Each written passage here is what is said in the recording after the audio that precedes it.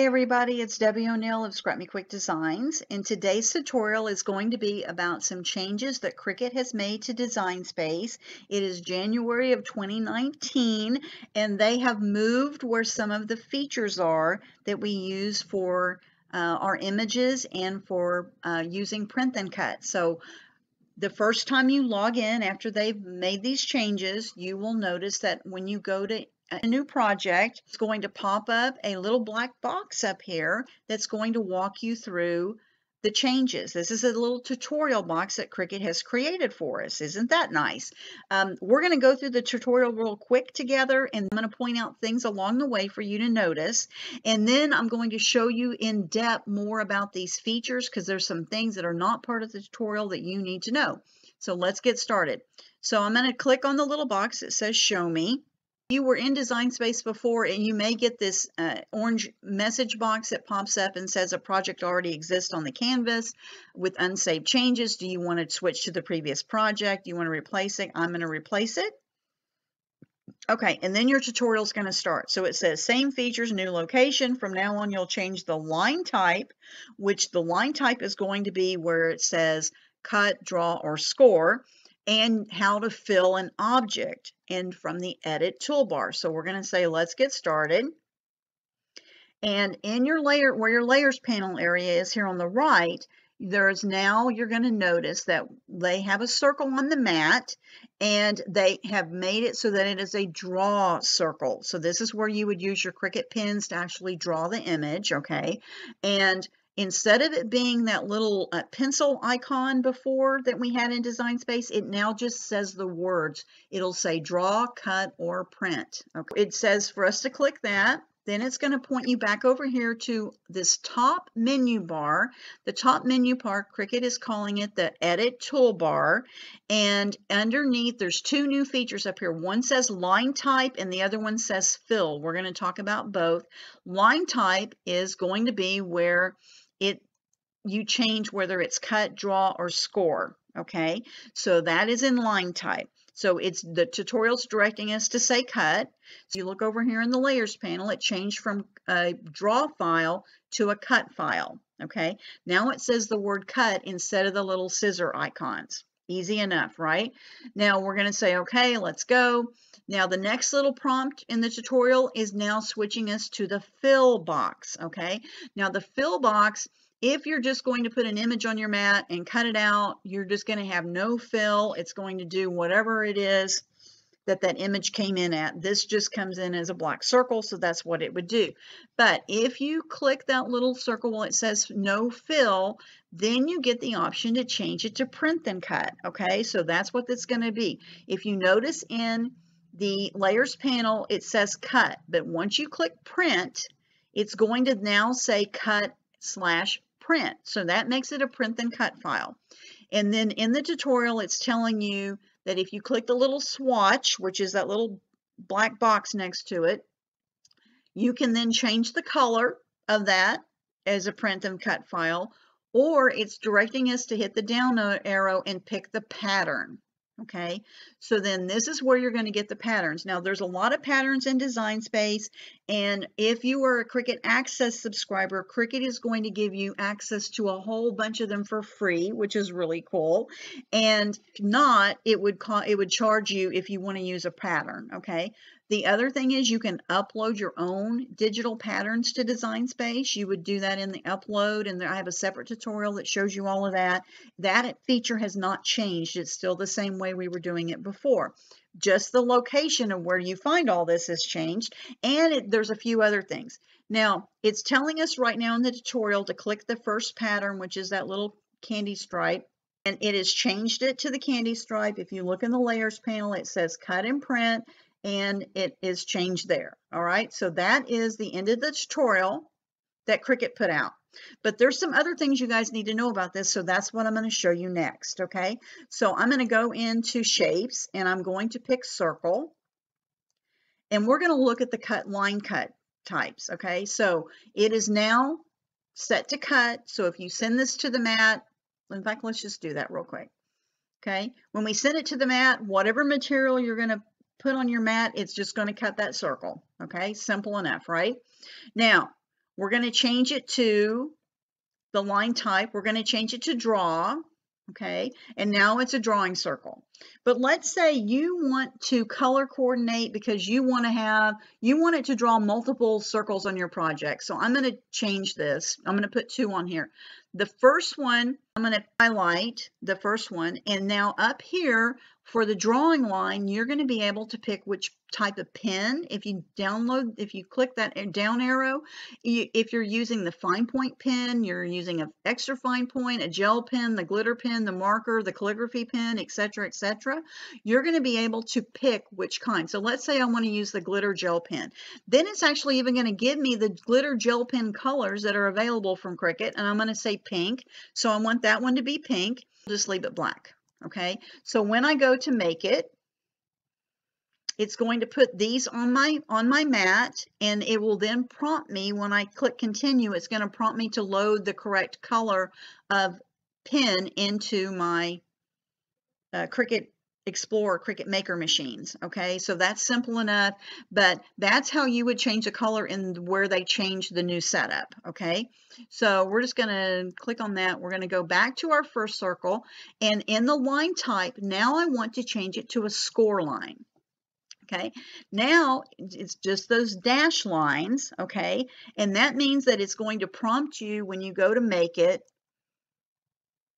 It's going to prompt you to put in the scoring stylus or the scoring wheel, depending upon which machine you have. I just wanted to show you that that's how you would change your line types, okay? So we're going to go back to cut, and now we're going to go in, and I'm going to insert a shape. I'm going to insert actually a couple of shapes. I'm just grabbing a couple. Don't worry that it's Halloween. I know it's not Halloween right now. But these were just on here and they were easy to grab. Okay, so now I have these witch's shoes, okay? And if for some reason I wanted to know what image set that those witch's shoes came from, how would I find that? Because before when you clicked on the layers panel, it popped up a little box here, and up at the top you could change it to let you know what the image set was. Cricut's changed that. So now what you need to do is you're going to highlight that area that in your layers panel, but you're going to right click with your mouse, and then this other box is going to pop up, dialog box will pop up, and at the very bottom it says image information. When you touch image information, it's going to pop up and it'll tell you the name of the image. It will give you the image number that Cricut has assigned it in Design Space, because sometimes you need to know that. And then it also says view cartridge. So that's going to let you know where did it come from. So it's going to pop up, and this one came from Creepy Critters. Sometimes you want to know that because maybe you're working with an image and you like, I really like the look of this image. I want to add something else to my project that is similar in the style. And then this way you can go into that same cartridge and maybe find another image that you could use on your project. So that's where that comes helpful. Okay, now we're going to take that same, which is, I'm just going to make this a little bit bigger. And I'm going to come up here into I leave it on cut, but now I want to change it to print. So I'm going to click on the fill. I'm going to go to print. I'm going to click the little color swatch. Okay, so if you look over here in the layers panel, I'll just turn him off for right now. In the layers panel, you'll see that it says cut and print. If I went to do this, it's going to make it a print and cut file, and it's going to print it, and then I could cut it out with my Cricut. Okay, easy enough. Now, what I want to do though is I want to make this a pattern, and we're going to play with the pattern. Okay, so I'm going to click pattern, and then the pattern box pops up. Okay, now I don't know about you, but I think this pattern box is a little bit too small for my old eyes, and so how would you make this pattern box bigger? Even if you change the zoom on the Cricut Design Space mat, that box does not get that much bigger. So even if I increase this a little bit, the box doesn't get that much bigger, but I can go into my browser window and I can change my browser zoom, and eventually this box gets big enough where I can easily see the patterns. Okay, so that's one thing. Now I want to filter my pattern, so you'll see here where it says filter. and I can click so it only shows me my patterns. I have a lot uploaded, so I'm not going to do that, but my patterns would be anything that you personally uploaded as a digital image print, or anything that's included in your Cricut Access subscription, or on any of the image sets that you own. Okay, so I could do that, but I'm not going to mess with that right now. What I want to do is I could pick a certain color and it's going to pop that up. I'm going to pick multicolor. And now I have all of these really cool multicolored images. These are digital image sets that are in Design Space. Okay, so you can scroll through and find something that you would want to use. Okay, depending upon what your image is that you are trying to work with. Okay, I'm going to pick this one.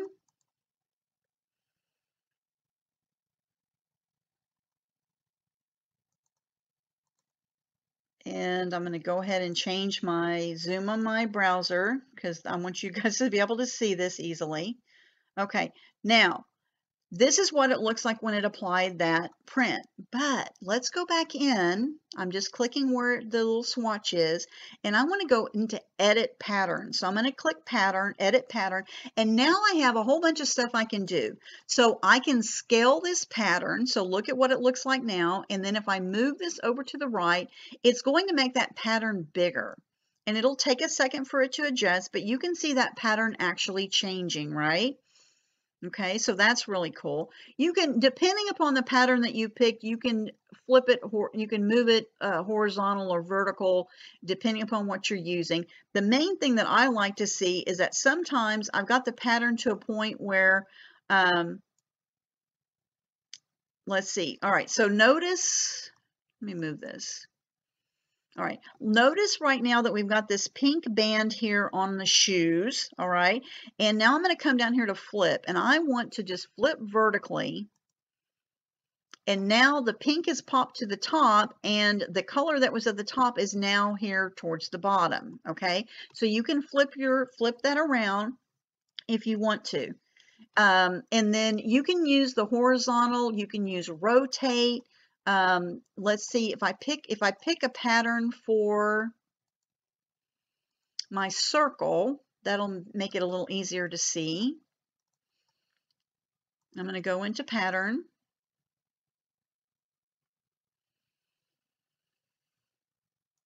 And I'm going to click filter, and I'm going to click purple. And it's going to bring up anything that's purple in the patterns, okay, that you have access to. So I'm going to just pick this one. And now it's going to change that to on my circle, okay? So now it's that. But let's say I now want to edit, and I want to move this out. I'm going to make the scale of that pattern bigger. Then I want to rotate it. So notice that yellow flower is down here towards the right-hand bottom, but for some reason I need it to be in a different spot. So I'm going to either use my arrow keys and see how it'll take a second for it to catch up, but it's going to rotate your pattern on your image. So let's say I needed that yellow to be on the middle of the right-hand side. I could just keep hitting rotate until it gets to that position that I want it. Okay, so I'm just going to do that. And then let's say I want that yellow to be on the other side, then I could flip it. I'm going to move that back, and I can change it. Okay. So that's how you can really manipulate it and use it when you're working with the patterns in Design Space. Okay, so we've got these, we've got our little witch thing here, and now I want to go back to looking at, let's see, I'm just going to turn this off. Okay, and that. All right, so we're not going to use that layer. Okay, so here is our little spider image. Okay, now if I went, now this is just an image in Design Space that I uploaded. Okay, now I can highlight this just like we used to, and down in the layers panel, I can still flatten it, and it's going to flatten the whole thing. and it will make the whole thing a print and cut file. Okay, so if I go to make it, it's going to print the whole image out, and then you would print it and cut it in your maker, in your Cricut machine. Okay, now if I had this and I was going to make it, it would actually be cutting each of the different layers of it. So it was black, purple, and yellow, right? The image. So it would cut these 3 mats out for me. But I want to change the hat. I want to change the hat to being a print and cut, just the hat. So how would I do that? I would go over here to where it says cut next to the hat, and I'm going to click just on that. Okay, now it's highlighted the hat, but not the buckle or the little purple piece. It's only highlighted the hat. Okay, so then I can come in here to fill, click print. I'm going to go in and I want to pick a pattern.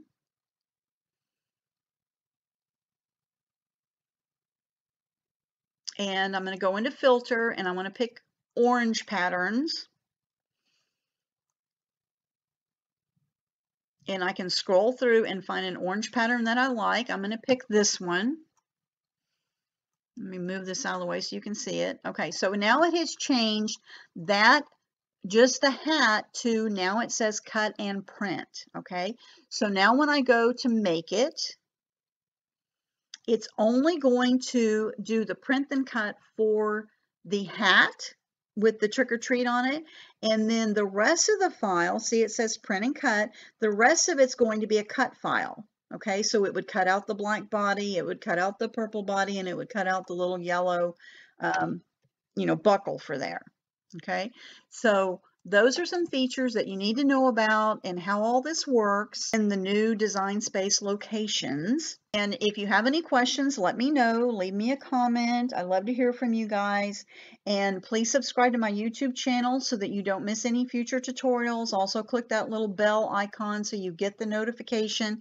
And I hope you guys start using this feature a lot in Design Space. Working with the patterns is really fun, and I will talk to you guys later. Come join us in the Let's Learn Cricut Design Space and the Cricut Maker with Debbie O'Neill Facebook groups.